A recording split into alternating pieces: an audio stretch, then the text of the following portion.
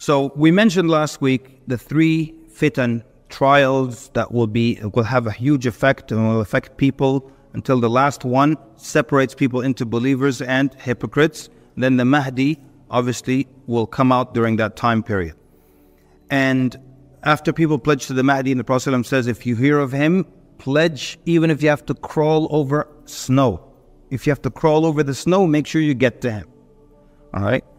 And when that happens, the Prophet ﷺ said he will rule for 7 years. Another hadith mentions 7 to 9 years. He will rule and he will fill the earth with justice and he will distribute wealth.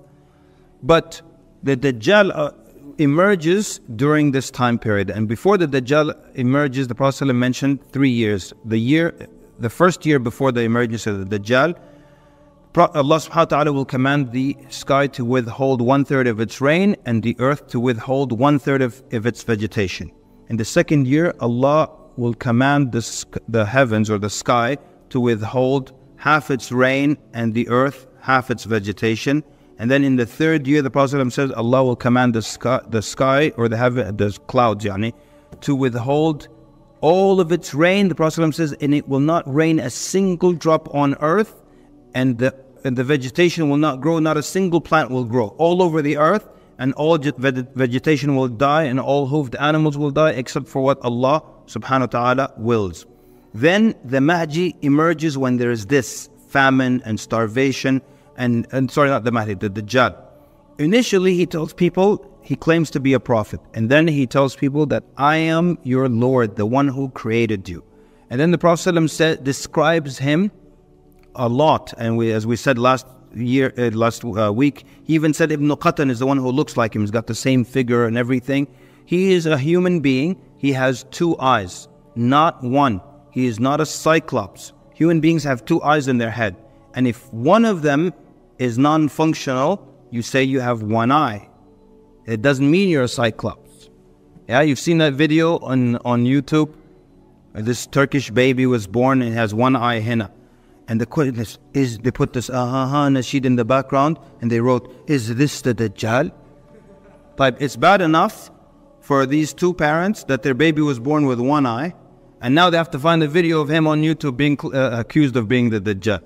So the Dajjal has 2 eyes, one of them being bad, and he has curly hair, and he has as white as complexion, and he is towards the shorter end of being of his height, but not. He's like not short, but is not tall either. And then he travels the earth. The Prophet ﷺ said when he first emerges, the first day will be the length of a year. How many hours are in a year? That's how many hours and the length of that day.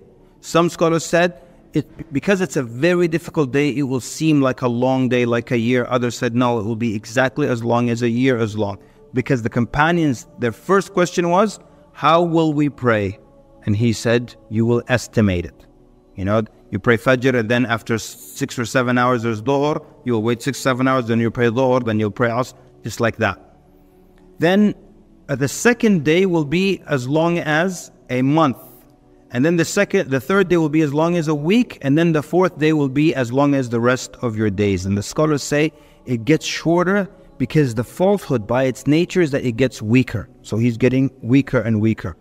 He will travel the earth in 40 days, and there will not be a village or city except that he will enter that city, except Mecca and Medina. He cannot enter the 2. He cannot enter the city of Mecca and Medina. He can enter the other cities, but he cannot enter Al-Masjid Al-Aqsa. So he can enter the city, but not Al-Masjid Al-Aqsa. Then the Prophet ﷺ says he will come to Medina, and he will stand at the top of one of the mountains, and he will point to his followers, and he will say, do you see that palace? Do you see that white palace? That is the Masjid of Ahmad sallallahu alaihi wasallam. It's amazing that when the Prophet ﷺ spoke this, his masjid was brown and earth tone colors. And how would he know that his masjid is going to become white? Look at satellite images of the Masjid al-Nabawi now, and it's white. And from space, it's white. And the Prophet ﷺ said, he will say, do you see that white palace? That is the Masjid of Ahmad. And because he can't enter Medina, then there will be 3 tremors, and every hypocrite, male or female, will leave Medina and they will join the army of the Dajjal. The Prophet ﷺ said, if you hear of him, run away. Don't do anything else. Run away. You can't kill him because you already know only Isa alayhi salam can kill him. All right? You can't convince him to change his mind because you took a class on persuasion, مثلا. It's like as useless as trying to convince your qareen, your non-Muslim jinn that's with you the whole time. It's as useless as trying to convince him to become Muslim. And you sit in the room by yourself. Ya akhi ittaqillah. We pray together. It's useless. So what happens? The Prophet said, if you hear of him, run. And as I mentioned last week, people will tie their family members to their home so they don't go and join the Dajjal. The Prophet ﷺ said, a man will hear of the Dajjal and he will be confident in his iman. Like, there's no way I'm going to believe a man is Allah. And he will go there and he'll be convinced and he will follow him. That's why he said, run away. You don't know. Believers will follow, non-believers will follow him, and he will produce things. He will first of all, he will command an area of the earth, yani a land, and every precious gem, metal underground will come up. The Prophet ﷺ said, like a swarm of bees, it will follow him. He will command it to rain, it will rain instantly, vegetation will grow instantly, and the animals will eat from it, and their udders will fill instantly. And so the people of the village will believe in him. Then he'll go to another village, and he'll show them the rivers and the rain and all that, and they will refuse to believe in him. And he will leave them in a more difficult situation, more drought, more famine.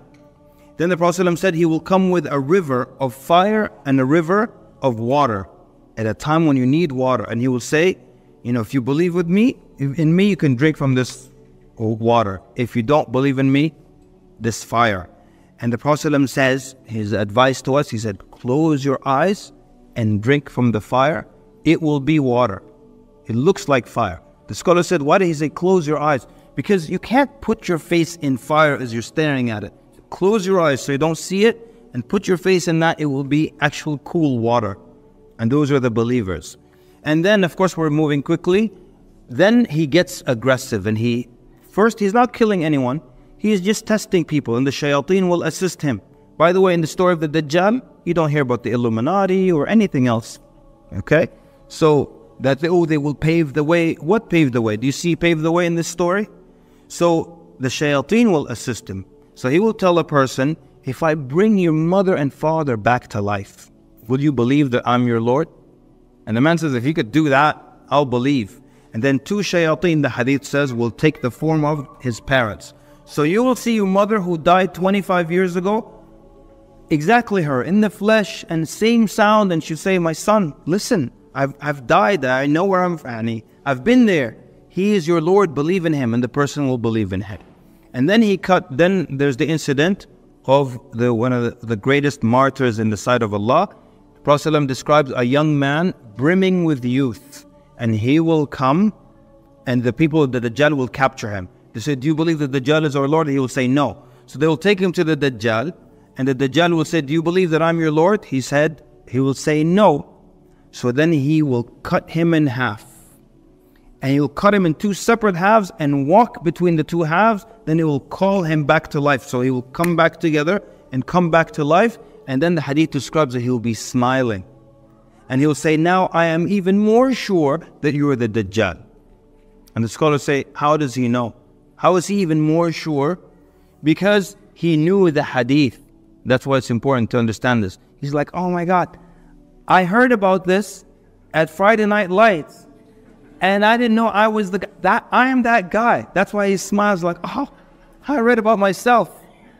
So then the Dajjal now tries to kill him, tries to cut his neck, but it will become of brass.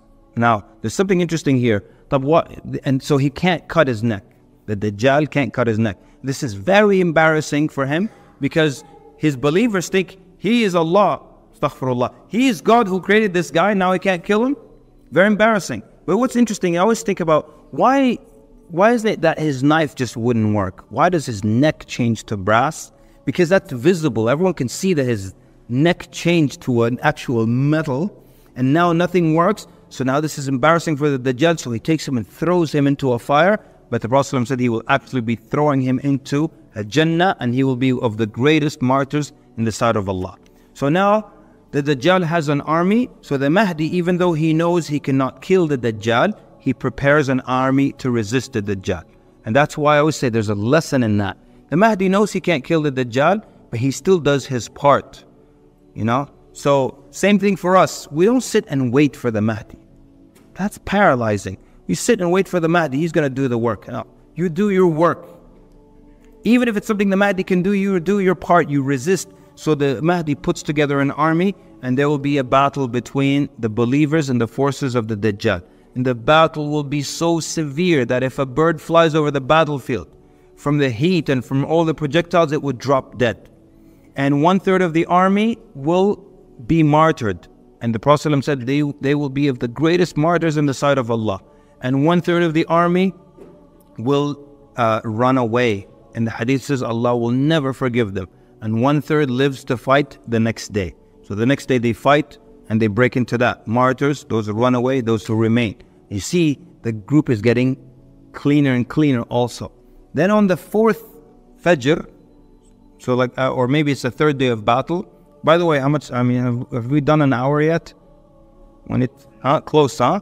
Type, well, let me know, inshallah. When try to finish all. So basically what happens, then, like I described earlier, they make the iqamah, they're about to pray Fajr, and then they see the sky open up. And the Prophet describes they will see Isa alayhi salam descending with a hand on the wing of each angel. He's with 2 angels, hand on this wing, hand on this wing, and he's descending. Prophet describes his hair. And every time he describes him, he describes his hair. And when he describes the Dajjal, he describes his hair. So that people don't be confused between Al-Masih, Isa ibn Maryam, and Al-Masih, Al-Dajjal. This guy has curly hair, this guy has long, soft hair. كأنه خرج من ديماس, it's as if he just came out of a shower basically, or a bath, where your hair is still limp and wet. Always describe his hair like that, long and limp. And then even describe the color of the garment he's wearing, lightly yellow, yani light yellow on it, and he comes down like this. When he descends down, imagine seeing that, oh, amazing, huh? Seeing 2 angels with your own eyes and seeing Isa alayhi salam. So when he lands, the believers, they leave the prayer lines and they rush to him. And the Prophet ﷺ said, he will wipe on people's faces and tell them their place in Al-Jannah. Wipe on your face, tell them your place in Al-Jannah. Wipe on your face. I always say, imagine missing that Fajr. You come back, your roommate is still sleeping. He's like, hey, you missed Fajr. He's like, yeah, I'll make it up. No, habibi, we saw angels, ya akhi. Isa told us our place in Al-Jannah. So then Al-Mahdi would say, Taqaddam ya Ruh Allah, and he will push him like from this shoulder here. He'd say, the iqamah was made for you. And the scholars say a number of things. Number 1, Isa alayhi salam prays behind the Mahdi to indicate, I am not coming as a prophet, but I'm coming as a follower of your Prophet sallallahu alaihi wasallam. So the scholar said something interesting, that Isa alayhi salam is a prophet and a sahabi. Yes, he qualifies. Sahabi is someone who met the Prophet ﷺ while he was alive. He met him during the Isra and Mi'raj journey and believed in him. And when the Prophet ﷺ died, he was still a believer in him. So he's a Sahabi. And someone asked me once, do the people who saw Isa become tabi'een? No, they don't become tabi'een. So that's 1. 2, because the scholar said, Al-Mahdi has Al-Quran and Isa alayhi salam has the Injil. And which one is superior? No doubt. So he prays behind the Mahdi, then we don't hear anything else about the Mahdi. But he comes as a warrior, not turn the other cheek or all this others. He comes as a warrior. The Prophet ﷺ said he can kill the Dajjal just by looking at him. He said if he looks at him, ذَابَ كَمَا يَذُوبُ الْمِلْحُ فِي الْمَاءِ يَذُوبَ الْمِلْحُ فِي الْمَاءِ. If he looks at him, he will dissolve just like salt dissolves in water. So he can kill him just by looking at him. But he doesn't kill him by looking at him. He takes a spear and he chases him. Oh man, there's so many interesting things. Like where Isa alayhi salam comes down is a very interesting story. Comes down near, should we go into this? There's so little time. He comes down near the white minaret in the eastern side of Damascus. In the year 741 after the Hijrah, Ibn Kathir rahimahullah says, the Christians in Damascus, with no right, destroyed a minaret for the masjid in Damascus. So the ruler, as a punishment, made them rebuild it from their own money. So they rebuilt it from a white stone or white marble. And Ibn Kathir and others who were alive, when they saw that, they're like, wow, a white minaret on the eastern side of Damascus? Google white minaret, you'll see it today. It's still standing.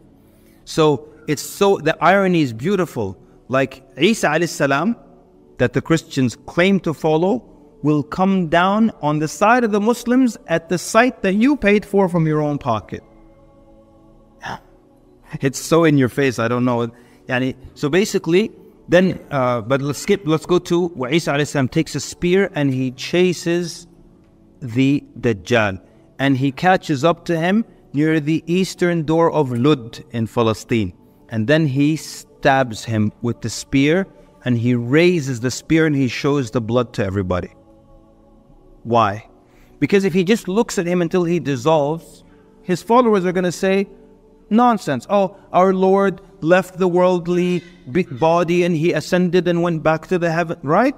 But if they see blood, they're going to say, oh, that wasn't God. God can't be killed by a spear. And they will realize that when he lifts that blood up in the spear, they will scatter everywhere. The army of the Dajjal scatters everywhere. And that's when the Muslims go after them and they finish them off. And then the hadith says, فَبَيْنَمَا هُمْ كَذَلِكَ. While they're in that situation, Allah announces to them that I have let loose servants of mine that nobody can withstand. Because Isa alayhi salam, he comes as a warrior. Before killing the Dajjal, he kills with his breath. He comes as a warrior, and it's the next day of battle, right? So when the battle starts, from his breath, everything until the horizon, every soldier until the horizon dies. You just imagine like dominoes. Like he looks this way, and just like dominoes, tick, tick, tick, tick, tick, tick, tick, until as far as his eye can see, people drop. Imagine a soldier like that in your army. You know, he's blowing this way, blowing this way. They're getting close from this side. You're like, Isa, Zakallah khair, just look this way. He looks this way, tick, tick, tick, tick, tick, tick, people drop. So look at the power that he has here. Then he kills the Dajjal. But even though he could kill people with his breath until the horizon, Allah tells him nobody can handle them. Which is beautiful because it's still saying he's not God, he's not divine. Because even though he can kill people in this magnificent way, a few moments later or a little while later, he's told nobody can handle them, which indicates he's not divine. Because now you have to hide. فَأَسْرِ بِعِبَادِي إِلَى الطُّورِ. So he takes the few believers who are with him and they go hide into the Mount of At-Tur. The scholar said, how will the Mount of At-Tur fit everybody?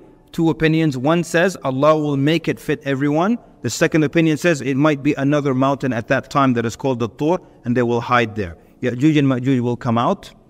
They will come out and they will break through the physical barrier, not a figurative barrier. You all read Surah Al-Kahf every Friday. Is that barrier actual or physical? Figurative. Is it physical or figurative? If you tell me it's figurative, but why is Allah describing the materials and the process of building something figurative? Ituni zubar al-hadid. Zubar clumps kida of iron. So we got iron. And then ufrig alayhi qitara, which is copper, which people used to mix the two because copper oxidizes, and it saves the iron from rusting. And like, what does copper mean figuratively? What is qalam fukhuf, blow? What is that? What is blowing figuratively? What is iron, chunks of iron figuratively? What is this said figuratively? It's an actual barrier. They break through and they come out angry because you're the ones who trapped us. So they begin to kill everybody on earth. I'm going to go super fast now.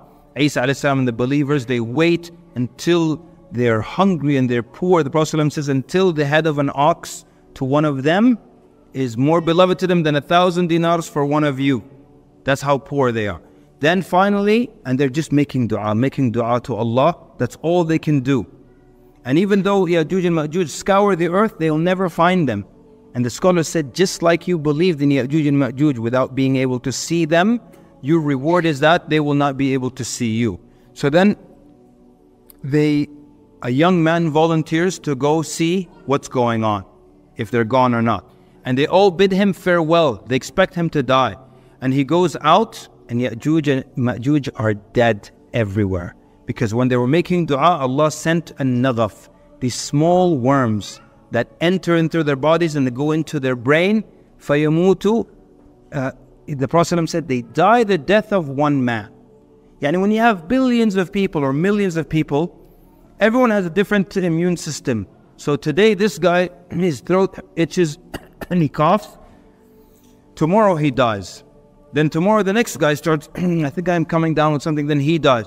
But the Prophet said they all die the death of one man. So these millions, how does one man die? Like this? All these millions die the same instant. All of them just drop, shoot, like that. So he goes out and finds all the dead bodies. Then he lets Isa and the believers, alayhi salam, and the believers know that they're all dead. Then they come out and then, but there are dead bodies everywhere and the whole world reeks.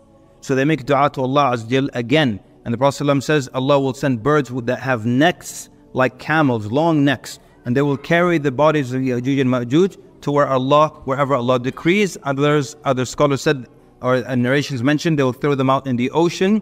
And then Allah subhanahu wa ta'ala will send a thick heavy rain that will cleanse the earth. فَتُصْبِحُ كَالزَّلَفَ So it looks like a mirror, shining and bright. And it will be said to the earth, رُدِّي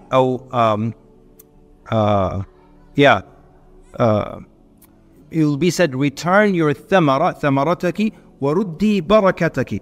يعني return your fruit and return your original blessings. And the Prophet described that a group of men can eat one pomegranate and they can even get shelter under its skin. That one cow will produce enough milk for the entire village and one sheep for the whole family.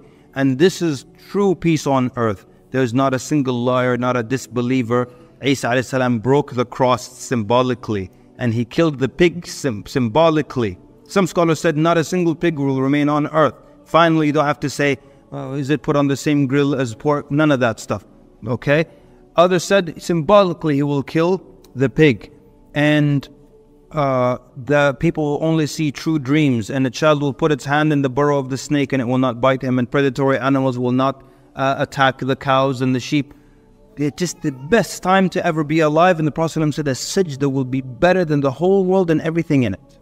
And you just imagine that. You make sujood, you're not in a rush to get out of it, to run to the market or to do this. Just that's it. Only the best of people are alive.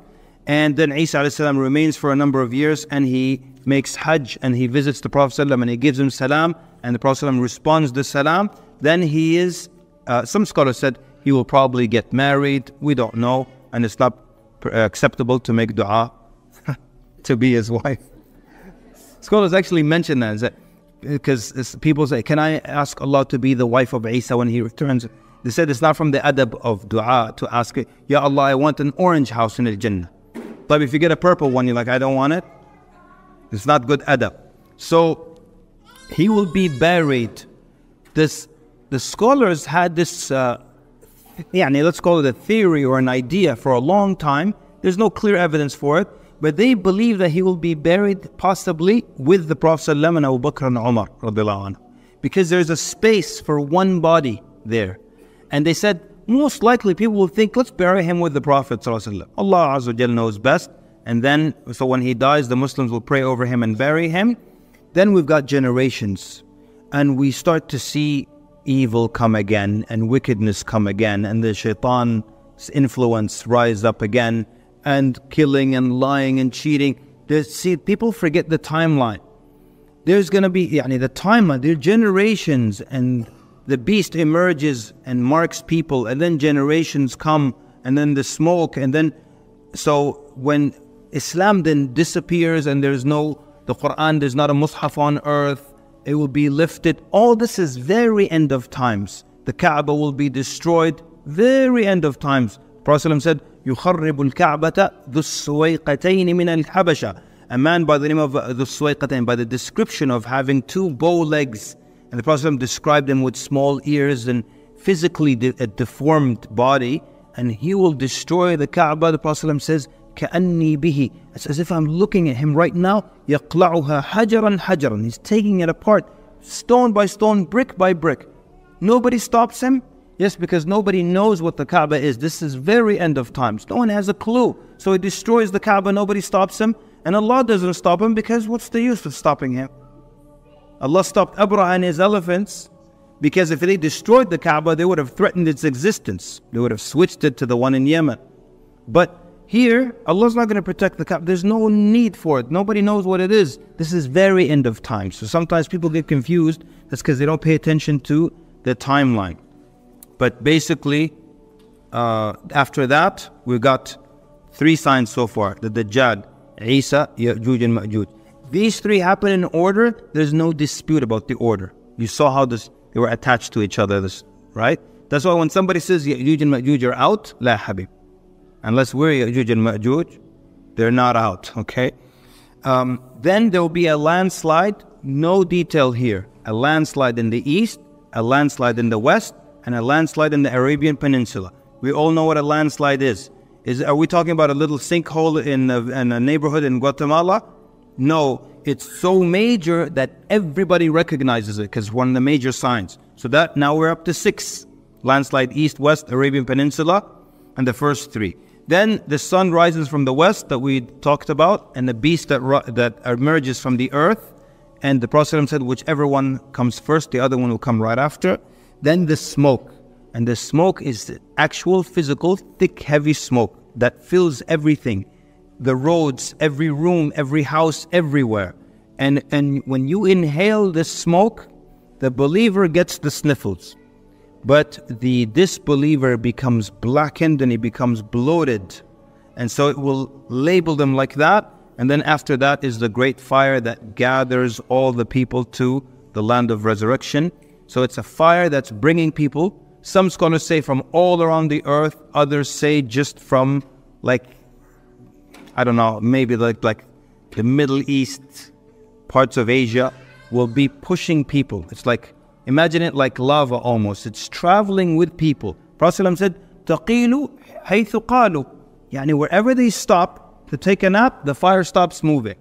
When they spend the night, the fire stops moving. When they get up next day and start moving, it moves with them. What if a guy says, I notice when we stop, it stops. I'm not going anywhere. That's what you're thinking of, Kaleem, right? Prophet said, مَنْ تَخَلَّفَ عَنْهَا أَكَلَتْهُ. Whoever stays behind, it eats him up, it consumes him. So you got to keep moving. And then until we get to the horn being blown into, and the Prophet ﷺ, of course, many hadith describing what happens when the angel blows into the horn. First one, everyone on earth dies. And then the angels, their soul is taken, and then the angel of death, and then Allah subhanahu wa ta'ala is the only one anywhere in the universe. And He says, لِمَنِ الْمُلْكُ الْيَوْمِ. To whom is the dominion today? To whom is the dominion today? And then He answers Himself by Himself subhanahu wa ta'ala, because there's nobody else. لِلَّهِ رَبِّ الْعَالَمِينَ. Then He brings the angel of death back to life, then the angels back to life. ثُمَّ نُفِخَ فِيهِ أُخْرَى فَإِذَا هُمْ قِيَامٌ يَنْظُرُونَ. Then the horn is blown into the second time, and people are standing. It's called YAWM AL-QIYAMAH because people are standing and they're looking around, completely back to life, conscious, this is me, my same body, and they're standing there waiting for the judgment to begin. That part is another story, another description. But for the most part, these are the major signs before the day of judgment. The minor signs are many. Some of them have happened, some are happening, some are going to happen. But are we at the end of times? One more time, we said if we look at where we are in the age of the earth, we're towards the end of the age of the earth. The description of our world today, is it the description of the world where all these things happen? No, not at this moment. Could it change within a few years? Absolutely. Anything major, even what's happening in Palestine now, can be part of the beginning of that world where the Mahdi comes out, or where leading to the Khilafah that will happen, and then the civil war, then the Mahdi, all these things. But the point is, these are all in the unseen. So we can just look at what's going on and we can say this is possible, this is plausible, but we can't fill in the blanks as we please, and all the other games that are played online.